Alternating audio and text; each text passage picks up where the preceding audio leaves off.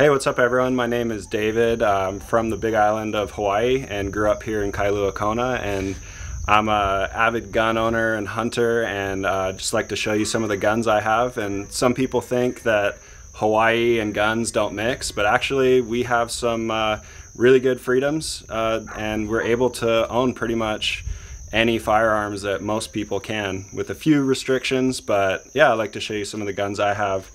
I got a few pistols here. This is actually Volcanic TP9. This was my first handgun. I'm usually shooting bolt guns and hunting, and so a few years back I got into pistols, and this was the first one I ever got. I'm kind of a sucker for OD green, and these Canics are great. They're super cheap, usually $300 to $350, and super comfortable, super accurate.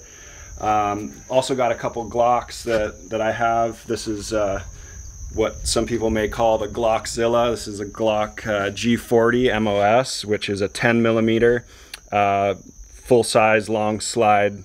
Essentially, Glock made this as a hunting pistol, and that's what I use it for pig hunting and also target practice. You know, super smooth shooting gun for how much power it actually packs. This is very powerful. And then I got a couple of these subcompacts, the Smith & Wesson Shield 9, which is one of my favorites, and also the Glock 43 9mm. As you can see, also a OD green, which is one of my favorites. Also have a couple ARs that I kind of did the YouTube thing and talked to a few of my friends and a couple gunsmiths and figured out how to build some ARs, so I put these together. This one is actually a polymer lower, which was kind of surprising to me. Works really well, and that's a 5.56, kind of a Franken gun, a bunch of random parts put together. And then next to it I also have one that I put together, which is a 300 Blackout, and this one's set up with actually a pistol length gas system, so it very reliably functions with subsonics and supersonics. So that's great if I want to, you know, somebody who's never shot a gun before, I can shoot low power subsonics, or I want to do target practice and keep the noise down. It's great, and then I can switch it over to supersonics to do some hunting. Also got a few bolt guns and a shotgun. We have amazing upland bird hunting and turkey hunting here in Hawaii, so that's one of the main reasons I have a shotgun. And this right here is a Ruger American 308 Predator model, and that's just once again a very inexpensive but reliable and accurate bolt gun, and I use that for just beating around in the forest and not super worried about damaging anything. So this is probably my favorite firearm that I have. This is my Tikka T3 in 270 Winchester short magnum, and this is one of my primary hunting rifles. And I put a Bell and Carlson composite fiberglass stock on there. It came with a wood stock, and I do a lot of hunting in really wet rainforests and also high altitude, so I wanted something that was a little more weatherproof.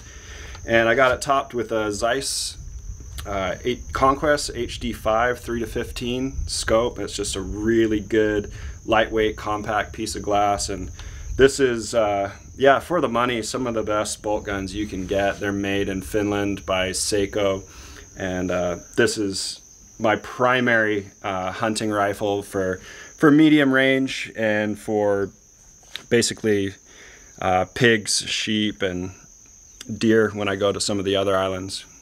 I have a kind of a thing for old kind of antique things as well. I collect old knives, and so when I saw this Marlin 336, I knew I had to have it, and it's probably, as you guys may know, one of the more iconic firearms in the United States, probably taken more deer than any other single rifle. And this is actually a youth model, and so with the youth model it has a shorter length of pull, and in Hawaii you can only get the 16-inch barrel with the youth model, and so I just kind of slapped on an extra inch of butt pad to bring it back out to my length of pull, And this is a great brush gun for pigs, and I take this up in the forest, and there's not a lot that can go wrong with a lever gun. They're super reliable, and yeah, also one of my favorite firearms. The last gun I'd like to show you guys is this Ruger 1022. I'm 6'5", so getting a gun, especially a 22 with a length of pull that fits me, is kind of hard. And so that's what I love about this Magpul stock, is you can actually add spacers and take them on or off to shoot for different length of pull for younger or older. And this is one of the more popular 22 rifles, so there's not a lot special about this, but this is just a fun plinking rifle for me. I mess around at the range and I love it. Once again, OD green, which is one of my favorites, and yeah, great little rifle. Like I said, some of you may not think that Hawaii is a place that's gun friendly, and Hawaii actually has a lot of guns. There's a really big gun culture here, a lot of hunters, a lot of ranchers, so guns have been around for a long time and they'll continue to be around for a long time.